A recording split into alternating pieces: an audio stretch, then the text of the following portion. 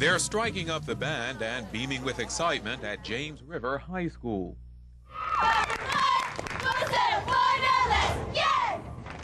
PTSA volunteers were in place, students ready to go, and even the principal got into the spirit of the occasion. This new state-of-the-art school is where some 1,250 students will begin attending classes after Labor Day. I hope it'll be very exciting. You know, we'll set lots of traditions that other classes will do for years to come, and hopefully we'll come back for reunions, and the future classes will be doing the same things that we did. We got a real nice basketball court inside, real nice facility outside, new basketball courts outside, and everything should work out this year if everybody takes care of the new facility and we stick together and we'll be all right.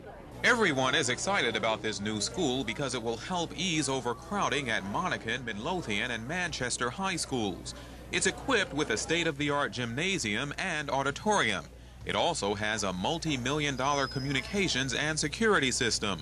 The simple fact that the school even got built makes the new principal proud. This was a controversial spot in the beginning. I think it was about 3 or 4 years ago when they finally picked out the site of the land. But I think it's, like I said, a real celebration for them to finally have the opportunity to be here and go to school in this area. And it's a beautiful location. Everyone is revved up over James River High. Why, they're even looking forward to the school's first home football game come September 16th.